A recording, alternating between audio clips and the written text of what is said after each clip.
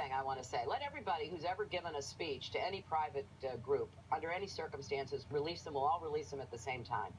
You know, I don't mind being the subject in the Republican debates, the subject in the Democratic primary. That kind of goes with the territory. I've been around long enough.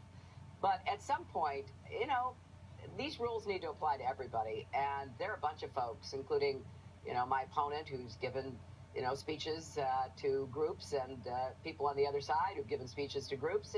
If this is now going to be a new standard, so then it should apply to everybody, and then I'll be happy to look into it.